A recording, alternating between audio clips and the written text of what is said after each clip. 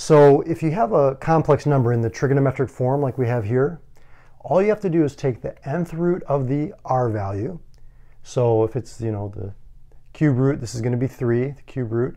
And then you're going to take the angle plus 2 pi k divided by whatever root you're taking. So if it's the cube root, n is going to be 3. If it's the fourth root, it's going to be 4, and so on. But k is always going to be 0, 1, 2, all the way up to n minus 1. So if you're taking the cube root, you're actually going to get 3 answers. K is going to be 0, 1, and 2. If you're taking the fourth root, there's going to be 4 answers, and it's going to be 0, 1, 2, 3. So whatever root you're taking, you're going to get that many solutions, and you're going to start at the k value 0, 1, 2, all the way up to n minus 1. So let's take a look at an example, and we'll walk through it.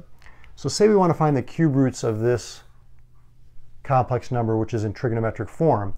What we're going to do, since we're taking the cube root, we're going to take the cube root of 8, which is 2.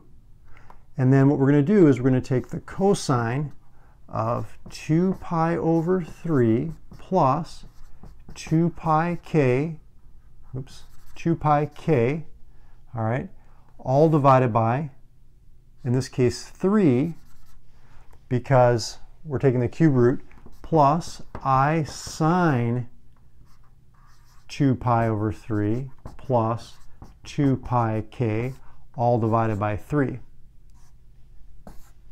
Okay, so now all we have to do is substitute it in k equals 0, 1, and 2. So we're going to get 3 answers. So our first answer is going to be 2 cosine. K is 0. 0 times 2 pi is 0. So this is just going to be 2 pi over 3, which is 2 pi over 9. Plus I sine 2 pi over 9. Okay, the next one is going to be 2 cosine. Okay, now k is 1, so we have 2 pi, which is actually 6 pi over 3, plus 2 pi over 3 is 8 pi over 3, divided by 3 is 8 pi over 9, plus I sine 8 pi over 9. And then the third one is going to be 2 cosine. K is 2 now, so that's 4 pi, which is 12 pi over 3, plus 2 pi over 3 is 14 pi over 3, divided by 3 is 14 pi over 9, plus I sine 14 pi over 9. And that's it. So those are your 3 solutions.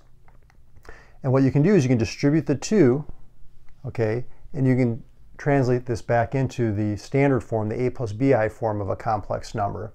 So again, just